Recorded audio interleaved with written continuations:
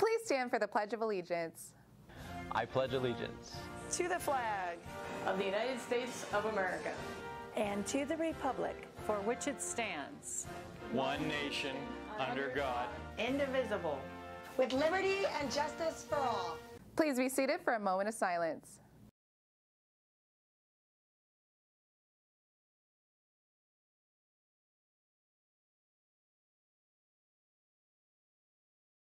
Today on HMG News, we'll be going over the weekend weather, 2025 SUCO interest meeting, with the FFA State Convention results and more.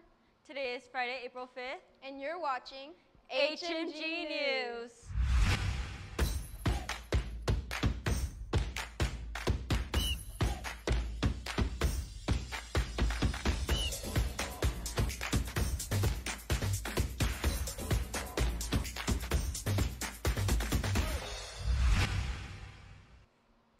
Good morning, Hawks. I'm Allison Torres. And I'm Emily Sanchez. Here are your morning announcements.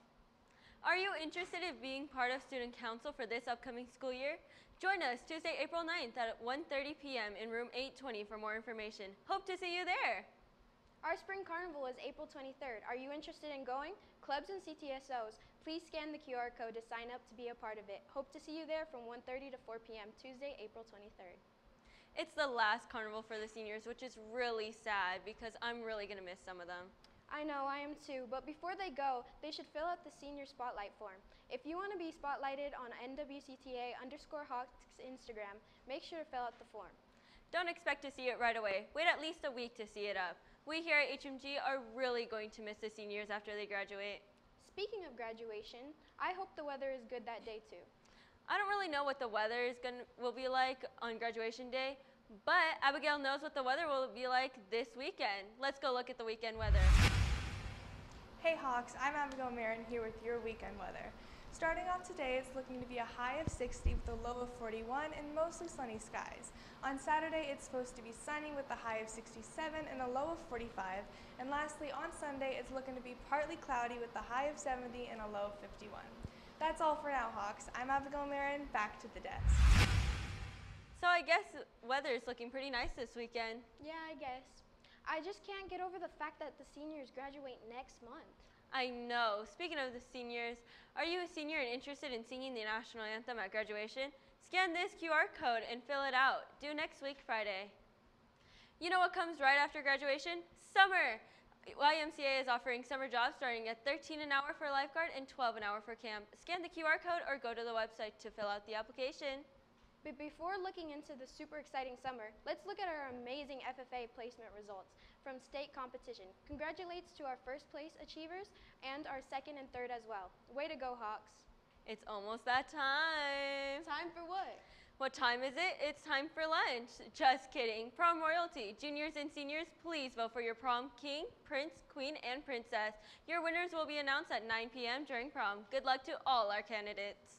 Speaking of prom, we have the prom assembly after school today. Join us for fun performances, games, and royalty announcements. You know what else happens after school? Sports. Let's go to Dylan with Sports Court. Hello, this is Dylan Whittemore, and today on the Sports Court we have for you news and scores for the women's and men's basketball Final Four matchups that will happen Friday, April 5th.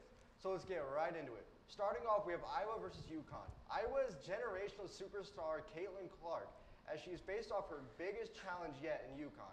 We still expect her to win, but UConn won't go down without a fight, as they are the best college basketball program in the world right now. Our last Final Four matchup in the women's division is South Carolina and NC State. South Carolina feels destined to play Iowa in the finals, but look out for NC State to play a big spoiler, as they were a shocker and a massive upset to be in this spot. Anyways, expect them to try and continue their Cinderella story.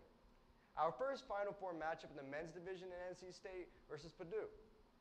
Purdue feels destined to win the men's title, but late rising superstar DJ Burns expects to play a spoiler as NC State has massive underdog energy forming on their team.